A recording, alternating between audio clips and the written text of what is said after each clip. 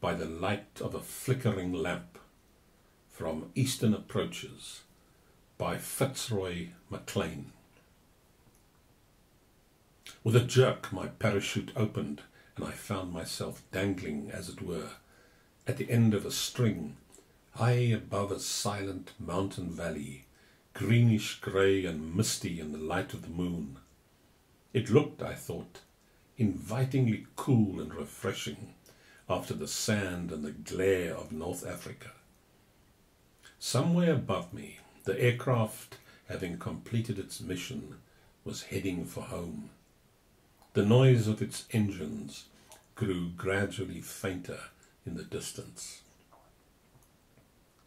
A long way below me, and some distance away, I could see a number of fires burning. I hoped they were the right ones, for the Germans also lit fires at night, at different points in the Balkans, in the hope of diverting supplies and parachutists from their proper destinations. As I swung lower, I could hear a faint noise of shouting coming from the direction of the fires. I could still not see the ground immediately beneath me. We must, I reflected, have been dropped from a considerable height to take so long in coming down. Then, without further warning, there was a jolt, and I was lying in a field of wet grass. There was no one in sight. I released myself from the harness, rolled my parachute into a bundle, and set out to look for the partisans. After an hour or two's ride, we came to a tiny sunlit village set high in the Bosnian hills. Its wooden houses clustered around a tree-shaded square. Above them rose the minaret of a mosque. Its name was Makonekgrad, or, as Sergeant Duncan called it, Makonekegrad. In it were the headquarters of the local partisan commander, Slavko Rodic, with whom we were to have breakfast. Rodic, a dashing young man of about 25, came out to meet us, riding an officer's charger, captured from the Germans. With him were his chief of staff and his political commissar, a big, jovial Serb with a long, flowing moustache. Together we repaired to a peasant's house, where breakfast was ready. At the door, a robust sentry, armed with a submachine gun, saluted with clenched fist. A pretty girl with a pistol and a cluster of murderous-looking hand grenades at her belt poured some water over my hands from a jug and then dried them with a towel. Then we sat down to breakfast, some dry black bread washed down by round after round of pink vanilla brandy. We discussed all manner of topics, horses, parachuting, and politics. But the conversation had, I found, a way of drifting back to the one subject which was uppermost in everyone's mind. When were the Allies going to send the partisans some arms? While we sat there, messengers kept bringing in situation reports from nearby areas where operations were in progress.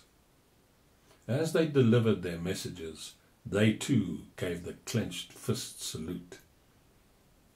Somehow it all seemed strangely familiar. The peasant's hut, the alert young commander, the benign figure of the political commissar with his walrus moustache and the hammer and sickle badge on his cap, the girl with her pistols and hand grenades, the general atmosphere of activity and expectation. At first I could not think where I'd seen all this before. Then it came back to me. The whole scene might have been taken, as it stood, from one of the old Soviet films of the Civil War, which I had seen in Paris 7 or 8 years earlier. In Russia, I had only seen the revolution 20 years after the event, when it was as rigid and pompous and firmly established as any regime in Europe. Now I was seeing the struggle in its initial stages, with the revolutionaries fighting for life and liberty against tremendous odds.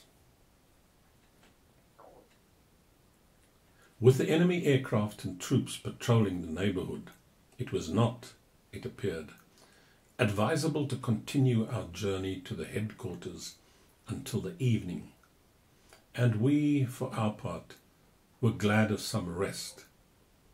In a nearby orchard we lay down in the shadow of some plum trees. The sunlight filtering through the leaves made a shifting pattern on the grass. The last thing I remember before going to sleep is the noise of a German aeroplane droning high overhead in blessed ignorance of our presence. When I woke up, the sun was down and it was time to start. The partisans had a surprise in store for us. Drawn up in the village square was a captured German truck, riddled with bullet holes, but apparently still working. 2 or 3 partisans were pouring petrol and water into it, and another was cranking energetically. A crowd of small children were climbing all over it. An immense red flag waved from the bonnet, though whether to denote danger or to indicate the political views of the driver was not clear. It was a great occasion. Feeling unpleasantly conspicuous, we piled in and drove off. The track took us along the shores of a lake, with hills running steeply down on all sides. We followed it for some miles. Then, all at once, the valley narrowed, and we found ourselves looking up at the dark shape of a ruined castle, rising high above the road. Round it clustered some houses, while the lights of others showed from the other side of a mountain stream. From somewhere nearby came the roar of a waterfall. Still at top speed, our driver swerved across a shaky wooden bridge and jammed on his brakes. We had reached our destination. Jaitsa. We had hardly stacked our kit in the house, which had been allotted to us, when Velebit, who had temporarily disappeared, came back to say that the commander would be glad if I and my chief of staff would join him at supper. Clearly, a chief of staff was a necessity. In fact, while I was about it, I might as well have 2, one British and one American. Accordingly, both Vivian and Slim Farish were raised to that position. Sergeant Duncan became my personal bodyguard, and we set out. With Willibert leading the way, we recrossed the river and climbed up to the ruined castle on the hill which we had noticed earlier.